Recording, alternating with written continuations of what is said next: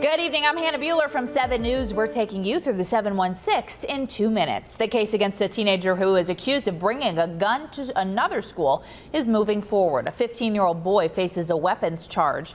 The Erie County District Attorney's Office says the boy brought a gun into Bennett High School back in December in Buffalo. The gun was found in a backpack, fully loaded. The teen is free on bail and is due back in court on Wednesday.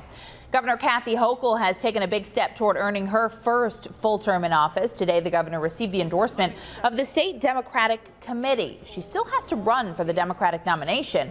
Public advocate Shimani Williams is also running. The primary will be held at the end of June.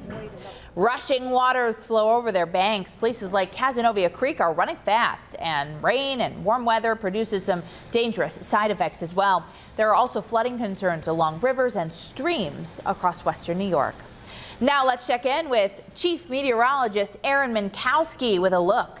Yeah, we take a look at the hour-by-hour forecast. You're going to find freezing rain across the area as we head into around 11 p.m. We'll have that wintry mix here in Buffalo. Changing to all snow overnight. A snowy start to your day on Friday. Partly sunny skies Friday afternoon. Then we get into Saturday with some more snow showers rolling through the area. Breezy on Saturday as well. Sunday partly sunny with temperatures back in the 40s. For tonight, we're going to have rain mixing with freezing rain and snow. Then we'll have a flash freeze. All that standing water from the rainfall today will ice over as temperatures drop well below freezing and do so very quickly overnight with a low of 18 degrees.